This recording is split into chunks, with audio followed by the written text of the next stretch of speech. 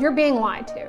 I'm a dermatologist, and let's get something straight here and now. You cannot train your skin or your hair to do anything. This is not a gym. This is not boot camp. These are not dogs wanting to use the bathroom all over the rug. They cannot be trained. You want to stop shampooing your scalp?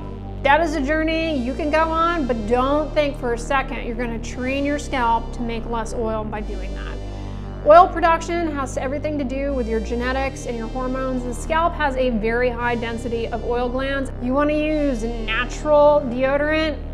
Good luck with that. You're not training your armpits to not stink. And last but not least, for the love of God, no, using moisturizer will not make your skin lazy.